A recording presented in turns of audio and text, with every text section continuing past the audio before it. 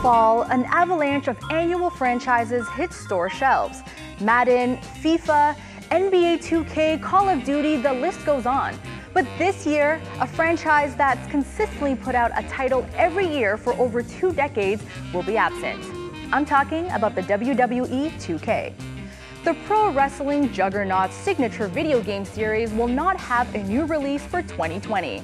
That's because its previous entry, WWE 2K20, was nothing short of a disaster. Wow! Somehow she's still in this matchup. It's unbelievable. Oh no, this isn't going to end well. Oh, that might have just broken something. Today on Game Files, we're going to take a look at what went wrong with WWE 2K20.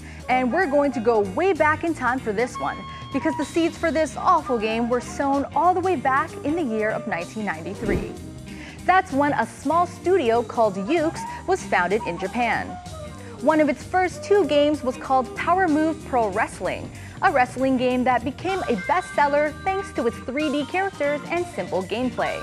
Yuke's continued to release sequels to Power Move Pro Wrestling throughout the original PlayStation's lifecycle.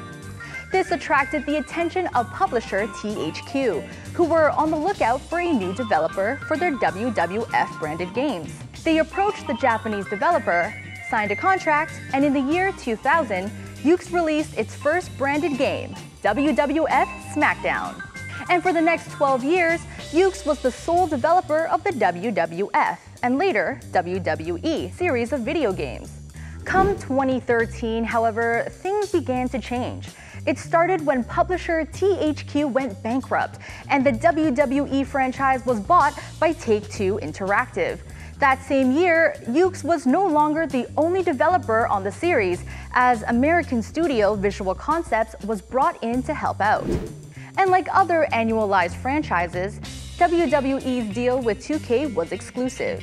There was no competition in pro wrestling games, so there was little incentive to innovate. As a result, successive games began to feel stale in the eyes of fans.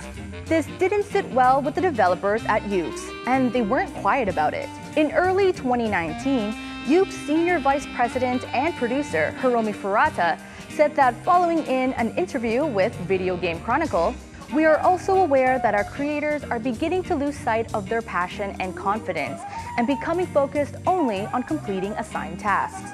That's not the direction Yuke's wants to go in. Players are expecting something new every time we release a game, and we feel like we haven't achieved what we really wanted to do." Those are some bold words for any developer to say to their publisher, and the discontent festered in the following months. In August 2019, 2K Sports announced that Yuke's would no longer develop WWE games. Instead, supporting studio Visual Concepts would take the reins. It's important to note that WWE 2K19 was 2 months away from launch when this news hit. In hindsight, this was a bad sign. It didn't help that little info was being shared about WWE 2K20 by anyone.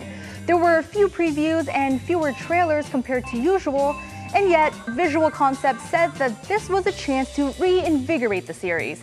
Turns out, Yuke's 2 decades of work on the series gave them an understanding of how to get the most out of everything.